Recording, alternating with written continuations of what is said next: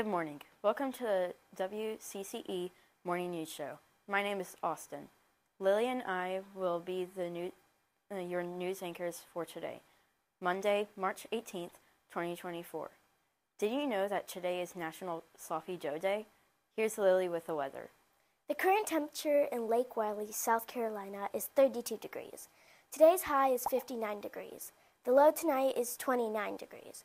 The forecast for today is cooler with a mix of sunshine and clouds. Please stand for the Pledge of Allegiance.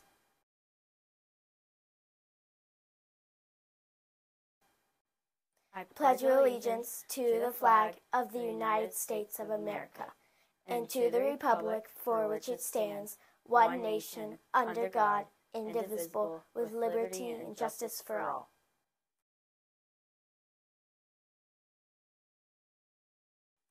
I salute to the flag of South Carolina and pledge to the Department of State love, loyalty, and faith. At Crowder's Creek, we pledge to seek smart solutions, be on board with learning, act responsibly, and respect others. And now for a moment of silence. Thank you to all who participated in last week's Read Across America Week trivia questions. So our final winners are in the pre-K and second grade classroom. The question was, how many stripes are on the hat of the Cat in the Hat? The answer was 5 stripes. The winner was Journey Rose Shea in Miss Richardson's second grade class. The question for 3rd through 5th grade was, if you're looking for a book that is set in outer space, what kind of genre are you looking for? And the correct answer was science fiction. Congratulations to Luke Evans from Miss Lynn's class. Remember to come to the primary library to get your book machine token. Today for lunch we have French toast sticks or pizza bagel fun lunch.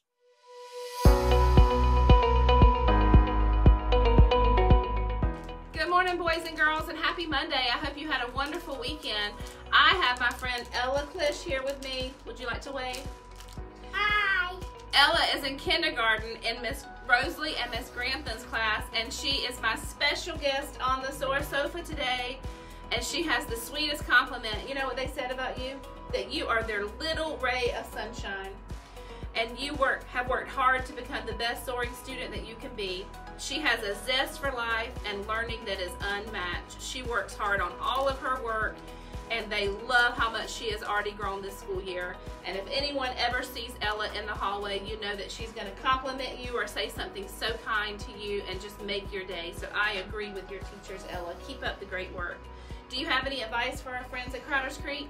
Keep being kind and try your best. Awesome, and she's got her eagle ring and her free ice cream coupon and her pencil saying that her principal is proud of her. And I can't wait to see who gets to be on the Soar Sofa next time. Have a great day. Bye. Mr. Thomas, Miss Hamilton, and Miss House and Mr. Palmer would like to wish a happy birthday yesterday to Thomas Parker, Kaysen Smith, Jameson Castro, Ella Klish, Jackson Darfield. Happy birthday today to Andrew Taylor and Ella Meyer. Please see your librarian for your book machine token.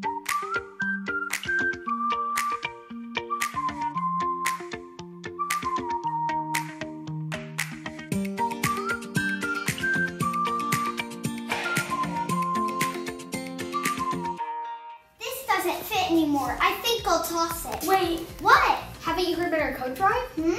Our school is holding a coat drive, and all proceeds go to a place called Eagle's Closet. What's Eagle Closet? Eagle Closet is a student-run thrift store that gives back to the community. Okay, I'll donate my coat then. Thank you. Can I donate my coat? I'm so sorry, but I don't think you can. Why not? See, it has stains on it. We cannot take coats with stains, rips, or stinky smells. Oh. Our coat drive will be from March 18th to April 12th. The coat drive bins will be located on the primary side and the elementary side. Let's donate some coats. Bye.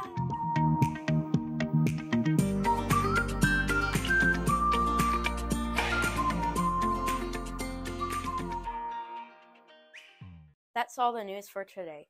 Thank you for watching the WCCE Morning News Show. Keep watching to see Mr. Moser's Meandering Monday. Have a great day.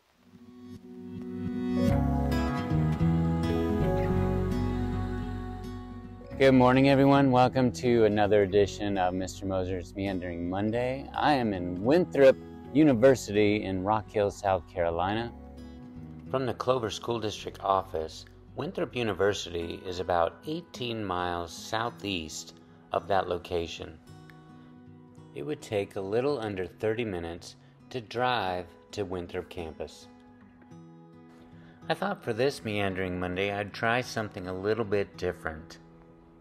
Instead of me wandering around campus, I got Miss Whitesides, third grade teacher who graduated from Winthrop and also used to give tours of the campus. So let's take it away, Miss Whitesides. Hi, it's Miss Whitesides, third grade Language Arts and Social Studies teacher and Winthrop alumni. We're standing here at the Winthrop Fountain, which is a very notable place on Winthrop's campus. It has recently been restored to its full glory, and it's a beautiful place to gather on campus. It's actually located in front of Tillman Hall, which is our main building on campus.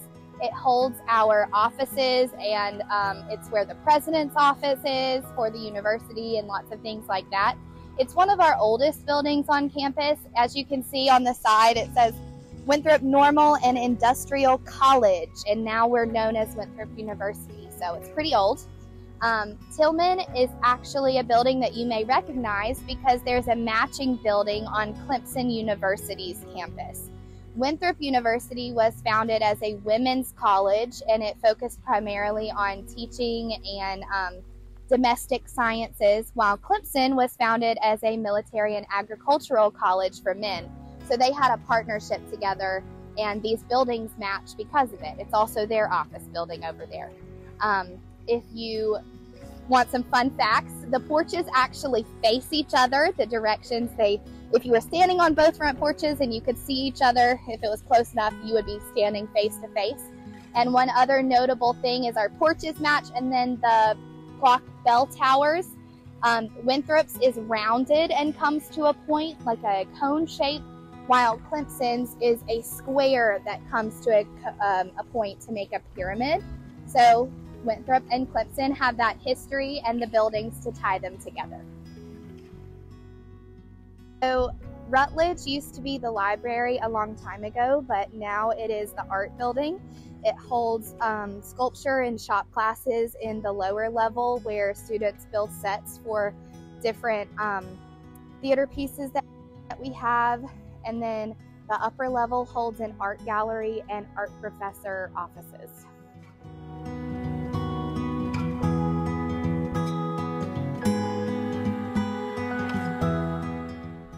On the back side of campus, there is Johnson Hall, which I'm standing in front of. It is currently under construction, as are many aspects of the campus. We have a new president, Dr. Edward Cerna, who is actually a former Winthrop graduate, and he's making lots of improvements along with our board of trustees to the building. So excuse the construction. But Johnson Hall is a theater building with theater classrooms and a full auditorium and stage.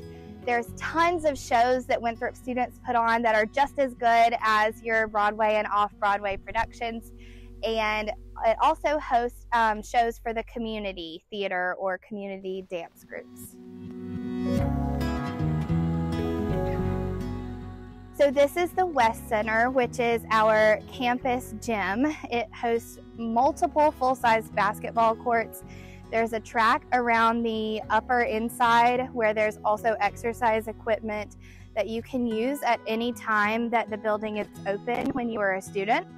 There's also free exercise classes that you can attend for fun, as well as any of the classes you would take if you were majoring in athletic training or if you were going to be a PE teacher. There's an indoor pool and dance rooms as well.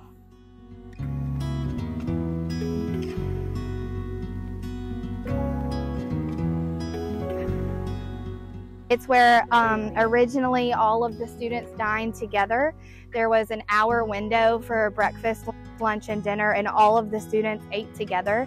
There was actually also the senior girls would like have their tables, and if you were a freshman and you got invited to go and sit with the senior girls, it was a really big deal. And my grandmother, who graduated here in 1946, remembers fondly the ladies who worked in the kitchen pushing a cart that had giant round like cakes of ice cream that were still frozen on it, and the senior girl got to make the selection of what flavor of ice cream they would have, and they were served a slice of ice cream with their lunch and their dinner. For the first time, we're going to have to make this a 2-part video. Come back next week to learn more about Winthrop University with Miss Whitesides and me. Have a great day.